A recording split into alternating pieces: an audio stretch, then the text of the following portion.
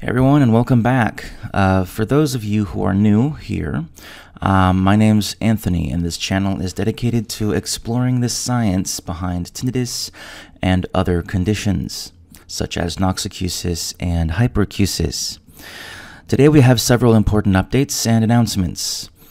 Firstly, as you may have noticed, I've rebranded the channel with a fresh new look, with a new logo and banner.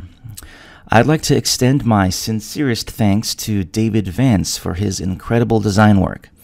I did change up the banner a little bit, to add kind of a more sciencey flair.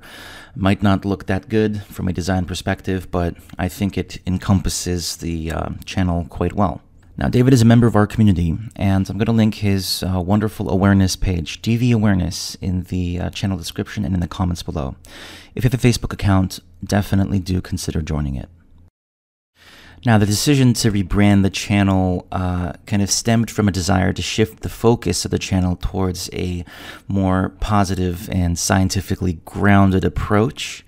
Now, we will occasionally address misconceptions, but the primary goal is to provide educational content, updates on the usage of various treatments, and to share the latest research and advancements. Now, I've probably noticed that I've started referring to the channel as we, and that is because, well, I would not have been able to do what I have done without the overwhelming support and help of the Tinnitus Labs community, and specifically the Discord.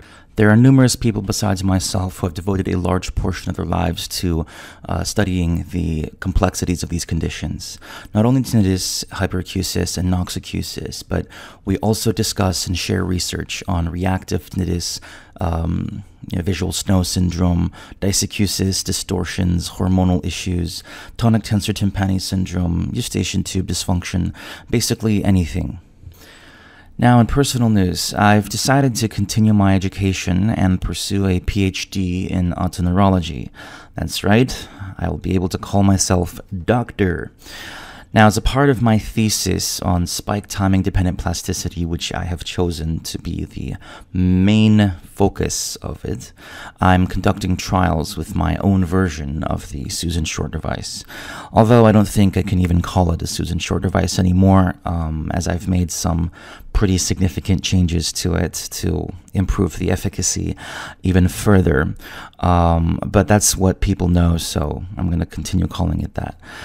Now, if I can demonstrate competency in front of a commission, my thesis may be fast-tracked. This is also keeping in mind the fact that I have numerous contacts in the medical industry as well in my country. However, I will not be engaging in clinical practice at this time because my focus remains solely on scientific research. Maybe in the future I will, but for now, no.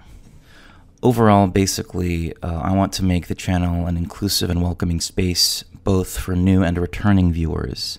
We're going to aim to foster a learning community where individuals can share knowledge and support each other. Also, I'm going to be including some YouTube Shorts format to spread the word even further. Now, into other exciting news, we have another wonderful update on the usage of a DIY Susan Short device. Now, one member of my community, as you can see up on the screen, now I know that I made a community post with this, but I thought that this update was important enough to include in a separate video. As you can see, as he finished the full 6 weeks of treatment, his hyperacusis is 90% gone. His tinnitus reactivity is completely gone. And also, his tinnitus volume is a 2.5 out of 10 on average. So I would say that those are pretty big results, especially considering, 6 weeks of usage. You can always use it longer than that.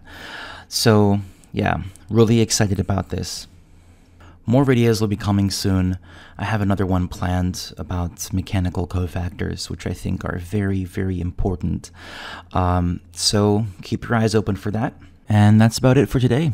Peace.